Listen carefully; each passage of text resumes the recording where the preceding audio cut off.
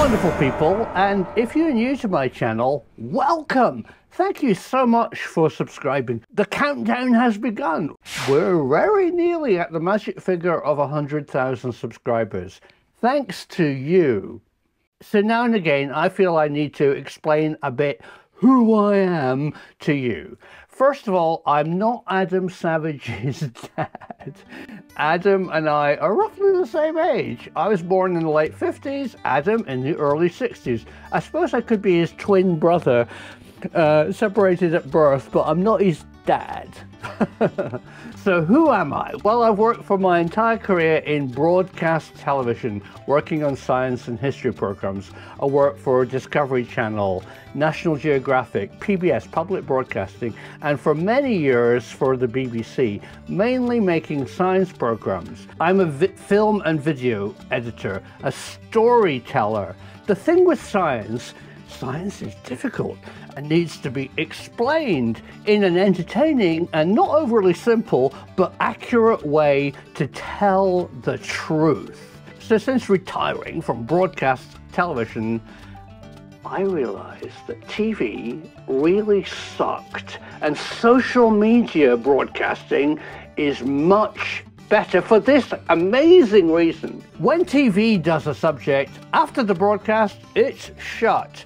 Your views, your expert knowledge, they don't care. They're never going to do a follow-up or corrections. But social media is interactive. I present you with a topic. You know more about it than I because I'm a science researcher and journalist. So together with your expert knowledge, and hopefully I add just a little to your knowledge by presenting you with the stories, telling them in an interesting way with good visuals, a bit of music occasionally, just as good science television did, but now interactive.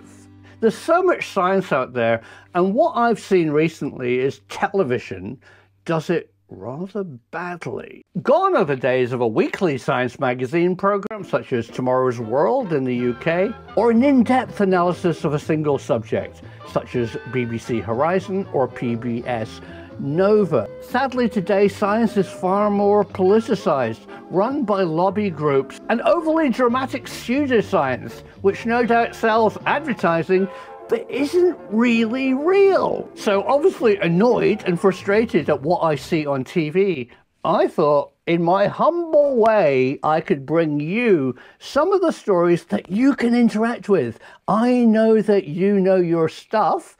You can tell me, and together we can get to the truth. So that's what you get when you subscribe to the Professor Simon channel. I'm not a professor, I'm a professor of broadcast science communication. Actually, I am. I taught that at university level. Not as science, but how to communicate. And that's really important because there's so much misinformation out there fed to you by lobby groups. Today, I'm going to tell you a classic story which is hitting your screens and your newspapers today, and it's bollocks. How many of you have seen this story? Tire pollution, mainly caused by electric vehicle particulate matter. One of my favorite shows is Fully Charged, and even they fell for this lobbying scam. And here's the same story today in the Guardian newspaper by the so-called science correspondent. But it's not science, it's political lobbying. So let me offer you, as a subscriber, my skills of recognizing BS when I see it. So the story goes that EV tires are a worse polluter than internal combustion engine exhaust.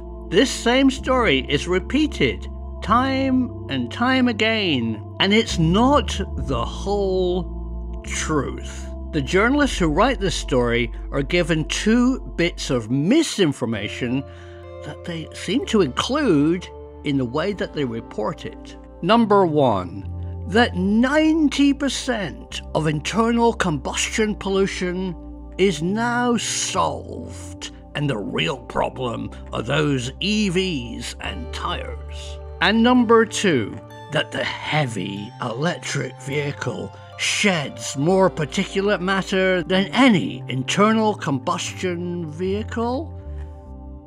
Bollocks. And this is a classic example of lobbying science, based on fact, but spun by lobby groups to distract from fossil fuel burning.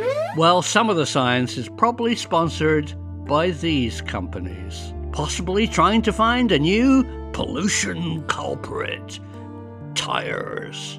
The research often points out that internal combustion engines are cleaner than ever.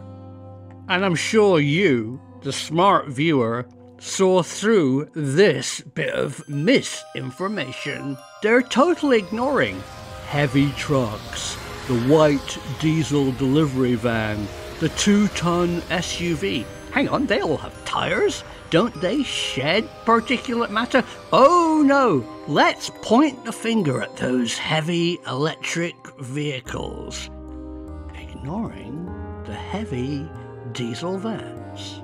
I'm offering you years of experience of cutting through BS. I hope I can win and honor your subscription. I'm not a closed book, as many science broadcasters are. Value the new interactive social media science, so together we can reveal the truth. Join this new movement. Thank you.